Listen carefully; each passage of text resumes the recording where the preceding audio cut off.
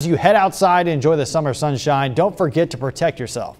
Storm Team 10's David Siple shows us how the clouds are no match to those powerful rays of sunshine. It's summer and it's always great to enjoy the sunshine, but we sometimes forget to wear the sunscreen and we end up getting burned by the end of the day.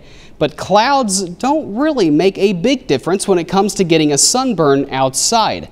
So the sun emits three types of ultraviolet rays: UVA, UVB, and UVC. UVA, which accounts for 95% of ultraviolet radiation that reaches the Earth's surface. This is the radiation that is the biggest contributor to skin aging and skin cancer.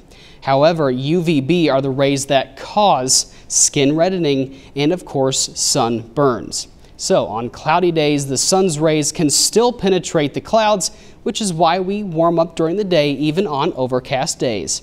This is why it's always important to wear that sunscreen, at least SPF 30 or greater, if you'll be outside for a long period of time. Reporting in studio, David Siple, Storm Team 10.